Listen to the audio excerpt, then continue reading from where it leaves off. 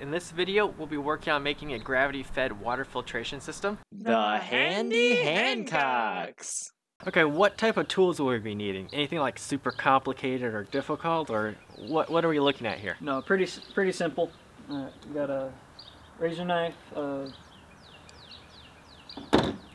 Sharpie, drill, 2 drill bits. This is going to be for the spigot. It's this is 5/8, and then for we're going to drill 4 holes for the stem of each of the filters, and that's going to be a 15-30 seconds drill bit that we're going to be using. So when you were talking about drilling all that, and we were talking about the filters earlier, for this design, we could pretty much use on any filter that has a stem, as long as it fits the specifications you need for filtering the water, right? Right. From what it looks like, the black berkeys, this looks exactly the same as what I use. From what I can tell, if there's a fluoride filter later that you use, from what I can tell, this is the drill bit that you would need. All the stems, I think, are this diameter here. Okay. Yeah. You were mentioning something about fluoride, yeah. Right? Yeah. So there are separate fluoride filters for that, and the technology in these can't get the fluoride out, but there are specific filters for fluoride, okay, to reduce the amount of fluoride in your drinking water. What these filters do, they filter out a lot of the viruses, a lot of the bacteria, heavy metals, chemicals, and like remnants of like medicine that's happened to work into like the municipality's water. So it's a very good solution for your water filtration needs. Later, whenever we're using it, it's for the most part just going to look something like this. It's not the prettiest thing, but this is what we got. With the spigot later being installed like this to the bottom part of the lower bucket. This is essentially what we're looking at. In the top bucket, you're going to have your 4 filters later installed through here.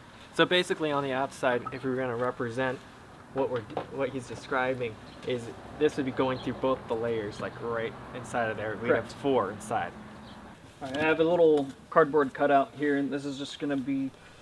These are a little wider than the berkeys, so I don't need them. I can't put them so close whenever we install them where there has to be enough room for all 4 of them.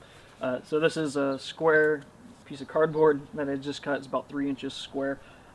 So I roughly measured it earlier. So there's our drill points on this is going to become our top bucket. Just roughly, doesn't have to be perfect.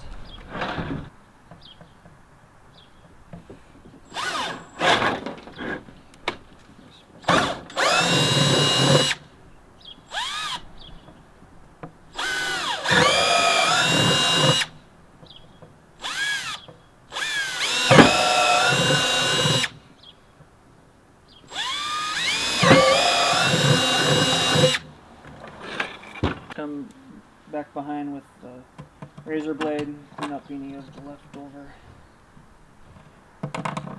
plastic that's on there.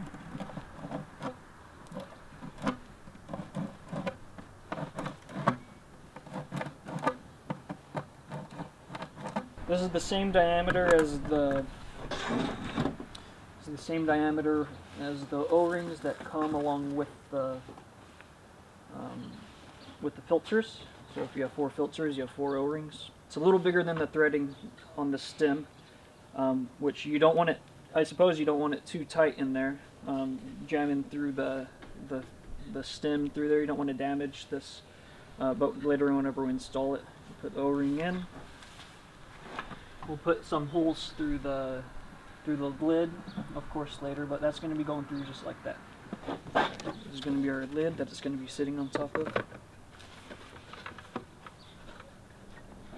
Alright, so we just marked it. It's a black lid with a black marker, but it's going to work fine. Alright, so we're going to make these 4 holes of our lid. It's going to be the same, match up with the 4 holes on there. But just make sure when you're drilling it that you're drilling it off the side of the table so you don't actually put it into your table. Of course.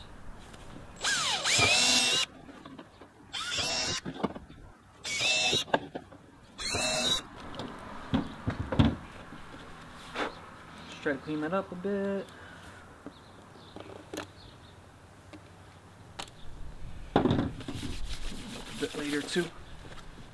You get the idea.